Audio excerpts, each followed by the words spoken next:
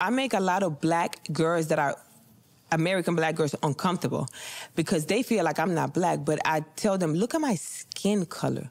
And so my whole life, I've had to fight with the white people, it's like, fuck you, I know I'm black. And with the black people, it's like, what are you saying? Beef. What are you saying? Like same beef though, okay? What are you saying? So when I went to college, I have an accent. Let me tell you something. When I went to college, I got into a fight that same exact day. I beat that bitch ass. She attacked me because I was speaking on facts.